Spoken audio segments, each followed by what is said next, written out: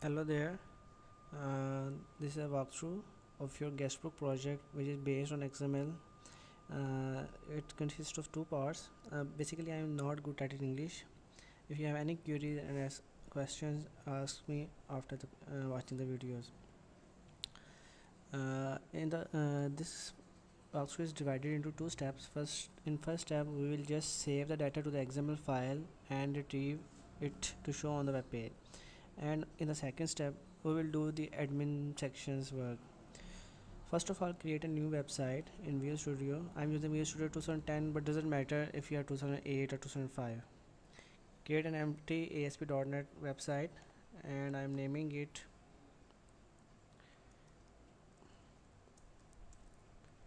Guestbook Live Person. Okay, that's it. First, we need a page where we will have to show the data and a form to post new data. But before that, will have some XML file where we will store our data. I am naming it database.xml. So this is a blank XML file. I'm just creating a structure for you so that you will come to know where to get the data and how. I'm making a main node commands, and each command will go in the command node, and each command will have a name like uh, test user and an email like test@hotmail.com and a message. This is a test message to show up on the page. Just save it. Okay, so here is your page. First of all, I'm gonna retrieve that command from the XML and show up on the page. Next, I will add a new command programmatically. In the toolbox, go to data and drag the data list over here. For now, there is no data source. I'm adding a new data source which will be a XML based data source. Okay, the data file would be a XML data file, database.xml, which is located at our folder website's root. And this thing is necessary XPath expression. So this expression tells the Microsoft ASP.NET that where to get the data from the XML. So my XPath is command/command. This is a point where it will retrieve the data from the database. Okay, so the data source is there, but it will not show up any data because the XML database is not create this item template by itself. So go to the source mode, expand the data list, and add a new node item template. In the item template, I will say creating a table, adding a new row and a column where the message will pop up, and the message should come from the XML. So I'll use the ASP.NET annotations, which will be XPath, and the XPath message. So basically, this message will come and show up over here in the first column. So the next second row and the second column would be posted by uh, another XPath, which would be a name, and in the bracket here would be the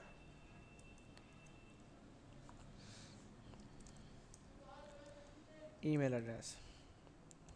Okay, save it and just file it without debugging.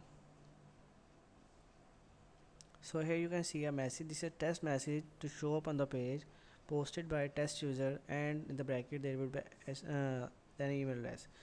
We can do some formation like I want to bold the username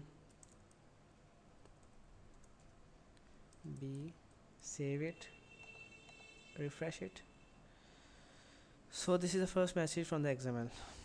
I'll just copy paste it so that this is the test user 2 message 2.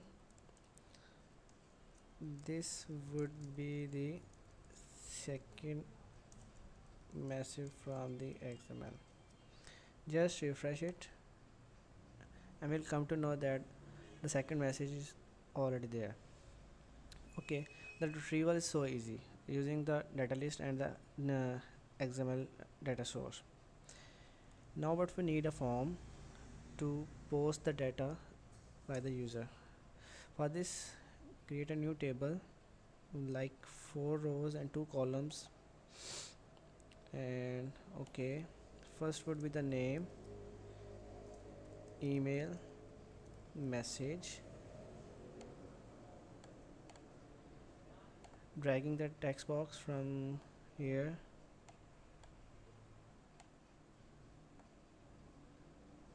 and the text box here in the email, and the text box for the message.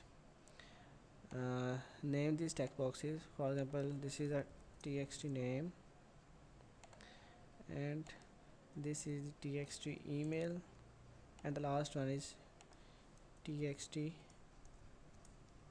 message. Okay, what we're gonna do is txt message should be a multiliner, so I'll setting the property text mode to the multiline. That's it, and putting a button here so that when it's clicked, data should be on the database. Post. Okay, double click on the post button and it create a handler for it. I'm just showing up message box. So this is a web page. Just response dot write, data is on its way.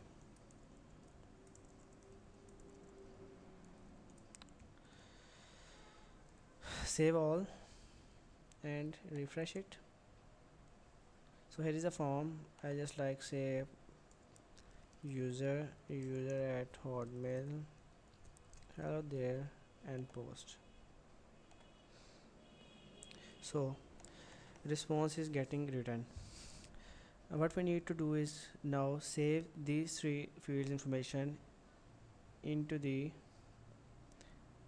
XML file over here, like here. To do that, we will have to program something like here. 2 or 3 things we need to import, like system.xml.link classes and using system.io. That's it. And using system.io dot okay, not the last one. That's okay. Opening our XML file. For that you will have a variable named x document. Name it doc is equals to x document dot load. So where to load the XML file? It's on the database. It's on the root of the website. So I will just say database.xml. I'm sorry. And I'll need all the comments are posts by the users. So I will say from items in doc dot descendants comment select item. So what this line gonna do is this line gonna select all the comments from the XML file and store it in the comments variable. Okay, now I will have to open this database.xml file and rewrite it with the new comment in it. So for that I am using stream writer, which will be a stream and stream uh, stream writer is equal to new stream writer, and I am putting the name of the file. So our name is database.xml. Okay, and uh, closing the stream.close, and okay, so here I will write the new XML file containing our record.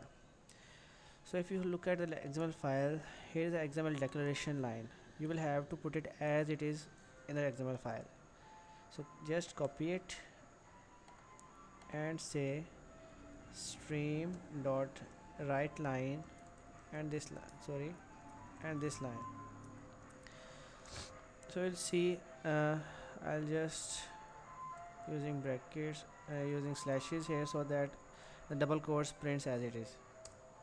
Okay, so what is the next line that in the XML file? This commands, copy it and say stream dot write line comments, and here is the closing comments.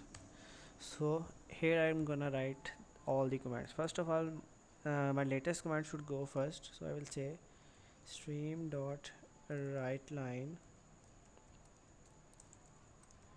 comment and a closing comment,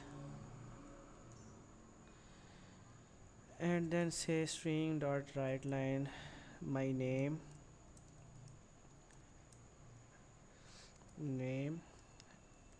and txt name dot text and closing name. So this will add the name to the database with the help of copy paste. I am adding email,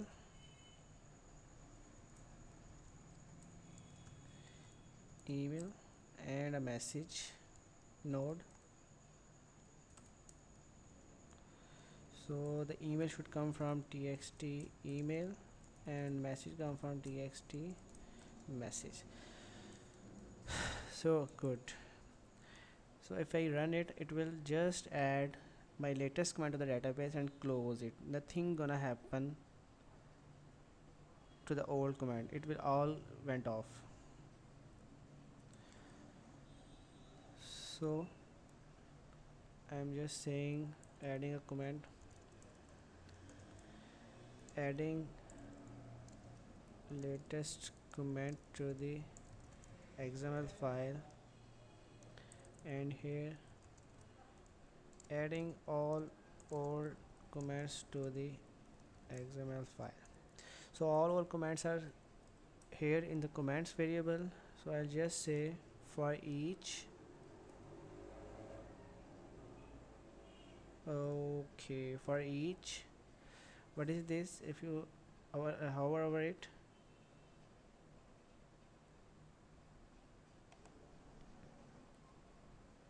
sorry, if you hover over it,